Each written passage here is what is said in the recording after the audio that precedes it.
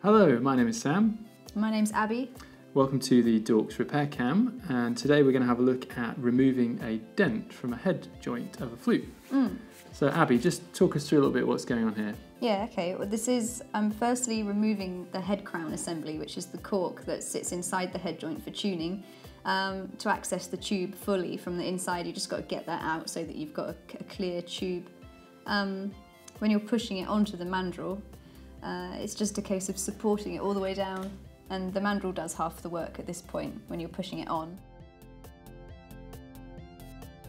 And as we move over to using the hammer, that's a specially shaped hammer, isn't it?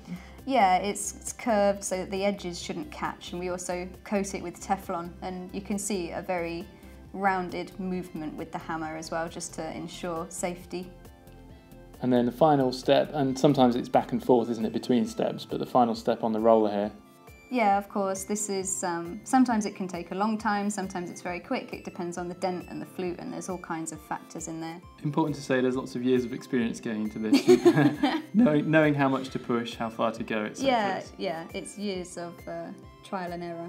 But it hopefully gives you a view of what we do and what goes on here in the workshop. And here you're just polishing it up, just to give it a final. Yeah, when you're using any rollers or anything like that, you can be left with tooling marks, but we're quite lucky here with a lovely silver plate that's thick enough we can really get in there and remove any marks. So this was quite a successful dent removal in the end. And we pop the head joint cork back in. It's important to test that's in the right spot, so we'll do that depending on the instrument. And that's it, we're done. Yeah, nice. Join us on the repair cam next time.